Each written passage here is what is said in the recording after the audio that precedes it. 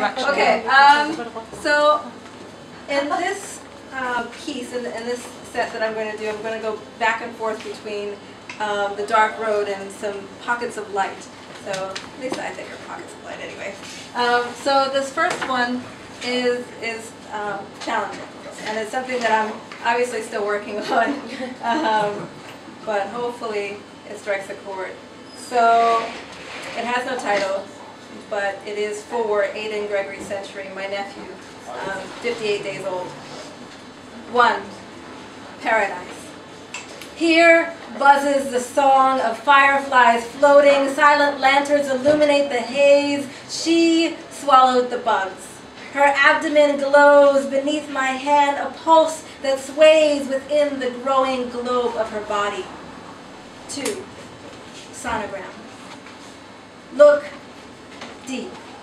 A grainy image of a figure twists to dance. He plays hide and seek in a closet. We see him behind the walls. Another pulse. She taps her feet in her brother's still palm. Her hand, a swift gliding on the wind. They hold one another, all spark and watery breath. Ava, our little bird. Aiden, our little fire. Twins. The doctor asks us if we want to see the faces. I swell, nod my head through tears, and the machine uncoils one face in a hush. There, my sister's forehead.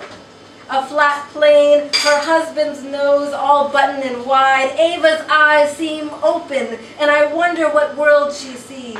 Aiden won't twist. We sing and warm him by pressing on my sister's belly with care. He sleeps stubbornly. He has shown his heart. The limping pulse.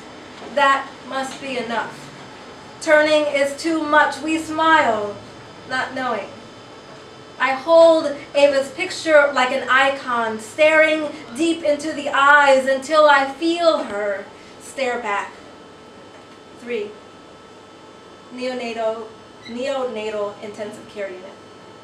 NICU.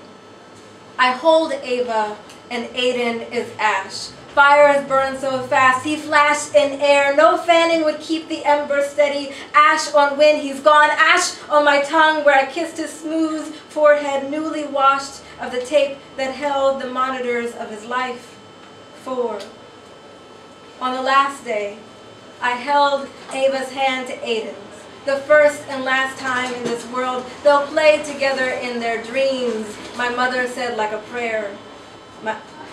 The others had left.